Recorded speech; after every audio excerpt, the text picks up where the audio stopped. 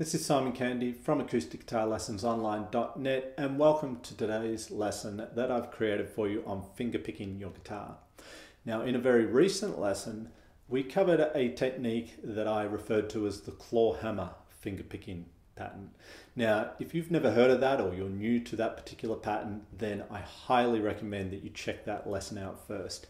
In fact, you're going to need to check that lesson out first to really be in a position to understand what it is we're covering today. So if you look to the top right of your video, or of this video, you'll see a little icon there. Click on there and you'll be taken directly to that lesson, and you can do what's presented in that lesson, come back here and be in a much better position to take on what it is we're going to be covering. So that being said, what we're going to do in today's lesson is create variations of the Clawhammer fingerpicking technique. So we've got the basic pattern down, and there's a lot that you can do with that. But to be able to apply it in a more natural and musical way, you need to learn variations that you will come across and hear a lot in many, many songs. So we're going to have a look at a number of different variations of this pattern.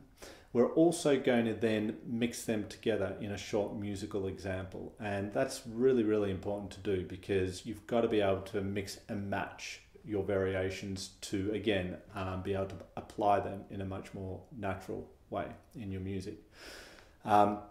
Whether you're aware of it or not, this pattern is in thousands of songs. So you're going to find it really, really useful, and you're going to be using it over and over and over again in your guitar playing.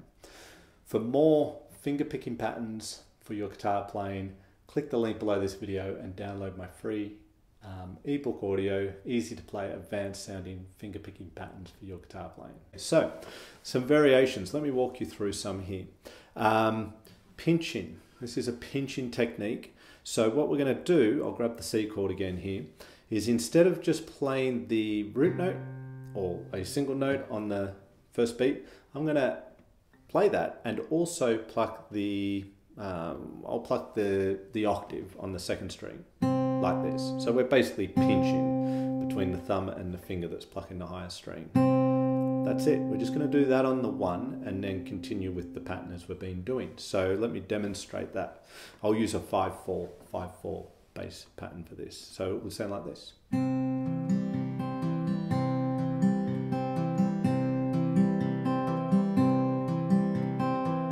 Okay, as simple as that. We're just simply plucking the octave of the bass note. I could do other notes too. I could pick the first string like this if I want. Okay, anything's possible, but you get the idea. We're pinching on the one beat. So I could take that and put in my 5/4 bass pattern that we did earlier, and that would sound like this.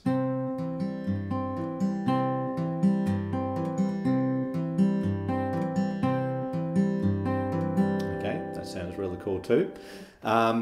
We could also pinch on the second beat. That's quite common and sounds good too. So instead of on the first beat, I'm going to pinch with the bass note I play on the second beat. So in this case, with my C chord, I'll be the bass will be the second fret on the fourth string. That's my thumb, and then I'll play the C note up top again on the second string, first fret, like that.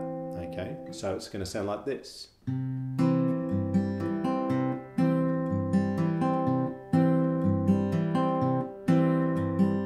Okay, so it's the pinching technique, but instead of on one, we're doing it on two. Okay, so that's the pinching technique. That's nice to include in the Clawhammer fingerpicking pattern as a nice variation. Something else we can do, and I was doing this in the little intro piece you heard leading into this video at the beginning, and that is extensions on your chords. That always sounds nice, brings movement and sort of a melody component to what you're doing. So again, on a C chord, let's say I'm going to play the pattern, but I'm going to play a D note, third fret on the second string. That makes it like a C add 9 chord. Then I'm going to go to a normal standard C that we've been playing, first fret on the second string there with the top note, and then I'm going to take that finger off and get an open second string, and then I'm going to bring it back to the standard C chord. So you're going to hear this line of a third fret down to the first, open second, and back to the first. or with our picking pattern. So I'll do that with a 5-4-5-4 bass, and it would sound like this.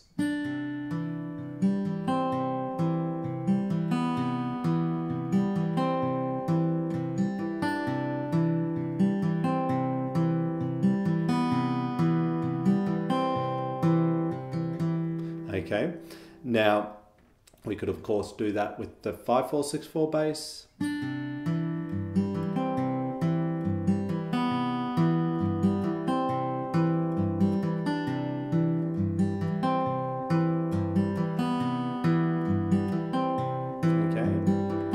So it's nice because it brings in a melody component that sort of weaves its way through your chord. So that is really cool to do as well, and will make your line sound much more sophisticated. Okay, moving on with some variations and things that we can do with this pattern. I've really just been playing in terms of the notes that I'm playing off the beat. So any note other than the bass notes here, I've really just been playing my third string, then my second, and back to my third, right? I've been going like a 1, 2, third string, second, and third. But there's no rule saying we've got to do just those strings. We want to have variations to that. So one variation would be to perhaps play, let's see, we'll do this one. What I'm doing there is I'm playing the second string, then the top, and then the third on the off beats. So we get some of the higher notes of the chord in there. So again, that one.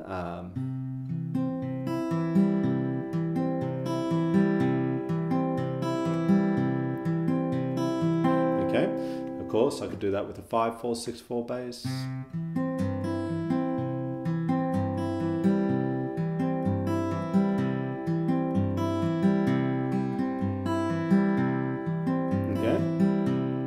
Something like that. We could play straight eighth notes through the whole bar. So we're almost doing that already, but we could put a note on the end of one. So we could do something like this. Like that. Any sort of combination of strings on top. Whatever you want to do. You're going to find you can just mix and match in the moment, which is the beauty of it. It's really easy to create variations on the spot when you just work with some in isolation first. So what's not changed throughout all those variations is the bass. It's always on the beat. The 1, 2, 3, 4. That doesn't change. We don't vary that. It stays on the beat. So we had the pinching techniques, pinching on the first beat, pinching on the second beat. We had the extensions that we can add to add a sort of melody component to our pattern. And then we had the different combinations of strings we can pluck on the off beats, always keeping the bass right on that beat. So for more common finger picking patterns for your guitar playing, click the link below this video and download your copy of the ebook 3 finger picking patterns for your guitar playing that are advanced sounding but easy to play, and I'm sure you'll find them just as useful for your guitar playing. Okay, excellent. We now have a number of variations of the Clawhammer finger picking pattern to work into our playing. We've looked at some pinching techniques, we've added some extensions to our chords, and we've changed up the higher notes or higher strings that we pluck with our fingers in the pattern as well, all for the sake of having variation and the ability to apply things, or this pattern, in a more natural and musical way.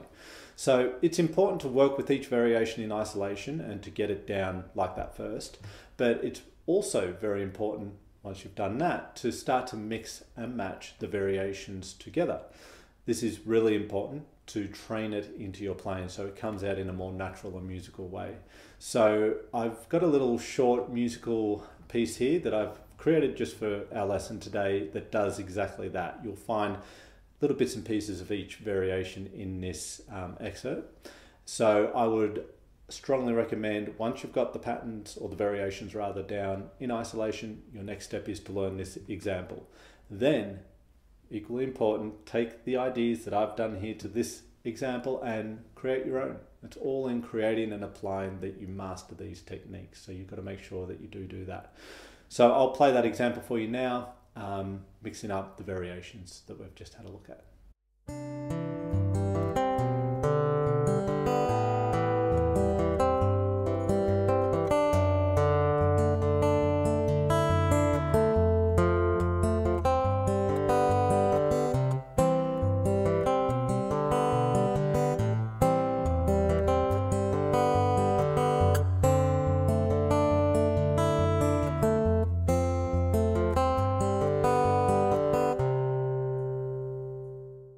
Okay, awesome. So that piece there is a really important part in getting the Clawhammer fingerpicking approach into your playing so you can use it in real life, if you like, in real time.